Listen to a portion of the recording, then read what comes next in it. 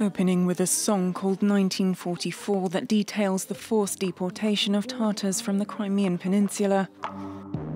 They come to your house,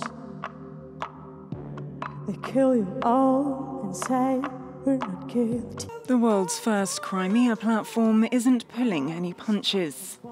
Initiated by Kiev, the summit aims to peacefully return the Crimean Peninsula to Ukrainian control after it was seized by the Kremlin in 2014. The Crimean Platform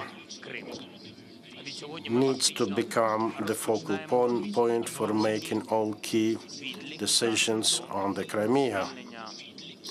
And today we are officially announcing the countdown to the time when the Crimea will be deoccupied. But to do this, Zelensky acknowledged that the Kremlin would have to come to the negotiation table. And while the summit drew representatives from dozens of countries, including the EU and NATO, Vladimir Putin was absent. Instead, he attended Russia's International Army Games.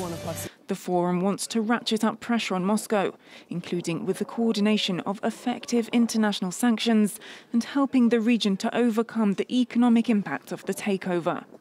I am here to reaffirm the EU's unwavering stance. We do not and will not recognize the illegal annexation of Crimea and Sevastopol by Russia.